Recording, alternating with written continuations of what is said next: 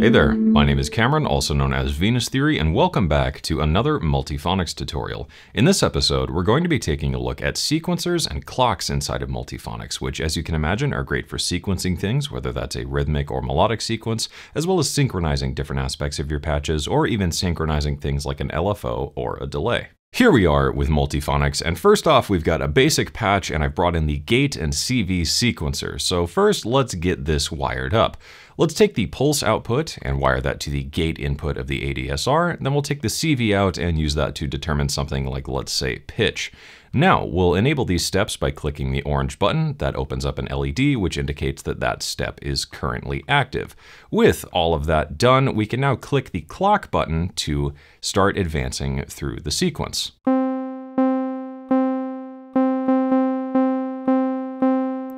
Now, I'm going to go out on a limb here and say that you probably don't want to click the clock button every single time you want to advance a step in your sequence, because that would just be insane. We're probably going to want something to do that for us. In this case, let's bring in an LFO. And to visualize this, let's bring in the level visualizer as well. If we take the square wave output of the LFO and bring that into the level input here, we'll see that jumps up and down 5 volts, up and down and up and down and up and down at regular intervals. So we can use this as a clock source. As long as something is over 2 volts, it can be used to advance the clock. So let's wire the square wave output into the clock input of the gate and CV sequencer, and we should see it going through the steps at regular intervals.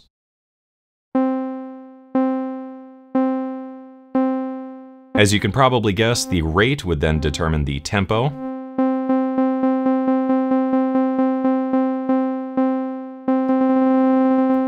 And that's pretty much all there is to it.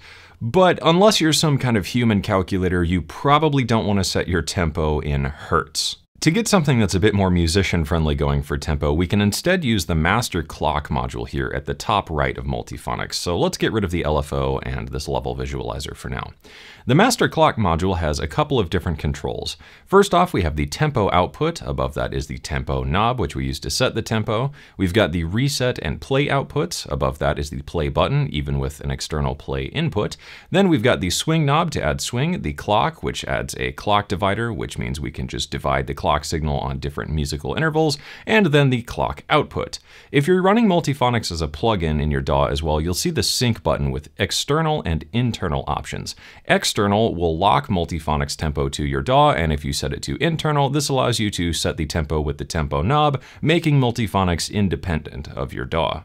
Going back over to the gate and CV sequencer module, we'll see we have a clock input in the lower left. So we could probably take this clock output of the master clock and wire it in, and as we would probably expect, if we hit play, the sequencer runs. Now if we pause, it will stop the sequencer, and now you can see we've stopped on step 3. If we play it again, and stop, now we've stopped on step 5. So the thing here is that we might want this to reset every time we hit play. And in order to do that, we'll take the reset output of the master clock and wire that to the reset input of the gate and CV sequencer. Now, every time we hit play, no matter where we stop, it's going to reset back to the start every single time. One really fun idea in the world of Modular is to use 2 different clock signals within the same patch. Here, I've got a patch that has 2 different layers. This first layer is the exact same thing we were just using. I duplicated that down, but then I brought in another clock module to control this lower layer. If we give this a play right now, we'll see this top layer is set to 110 BPM, and that's going to come out over here on the left. Then this bottom layer is set to 120 BPM, and that's going to come out over here on the right. Now we could play both of these at the same time. And we have kind of a desynced polyrhythmic patch. Now, we might want both of these to start playing at the same time to get something a little bit more usable out of this. If we take a look at the clock module, we'll see we actually have an external play input here above the play button. On the master clock, we have the play output. So we could take the play output and feed that into the play input here of the lower clock module, and now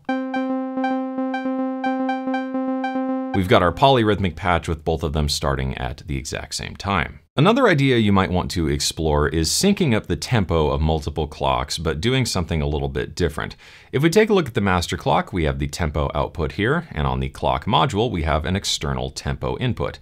So let's wire the tempo output to the tempo input here, and now we can give this a play and we'll see both of these are set to 110 BPM.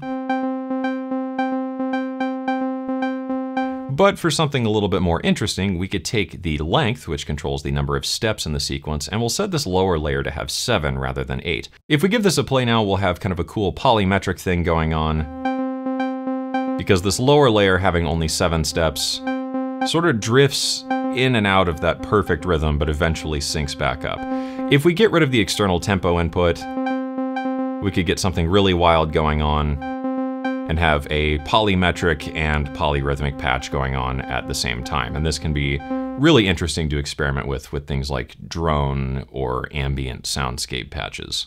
Before you run off on your merry way with your sequencers and clocks, I do want to show you one more thing here, which is synchronizing different aspects of a patch like an LFO or a delay.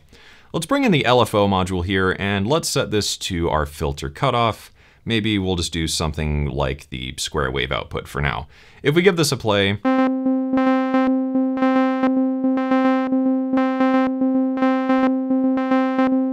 things really aren't synced up here. The LFO isn't really following what's going on with that filter. But if we take the tempo output of the master clock and feed that into the rate input and set the modulation to 100% positive, and then we'll give this another play.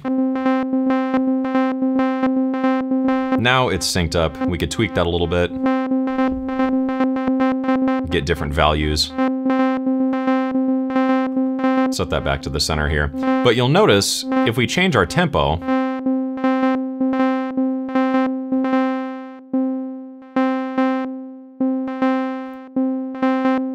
this LFO will follow the tempo, so that's a really great way to start building patches that have tempo synced aspects that you don't need to readjust every time you open that preset. Because this is now synced with the tempo, we can actually just load this up no matter what our tempo is in our patch or in our DAW, and it's going to follow it. There are lots of ways you can expand on these ideas, but we're going to leave that part up to you. You could try using the tempo to sync up your ADSRs. You could try using it to sync up a slew limiter. You could do all sorts of other interesting things to create some fun, weird, time-based effects and patches inside of Multiphonics. That wraps everything up for this video, so thank you for watching, and I hope you learned something. Be sure to subscribe to the channel down below for more Multiphonics tutorials like this one coming your way very soon, and of course, to check out Multiphonics for yourself today or find more information, you can head over to appliedacoustics.com.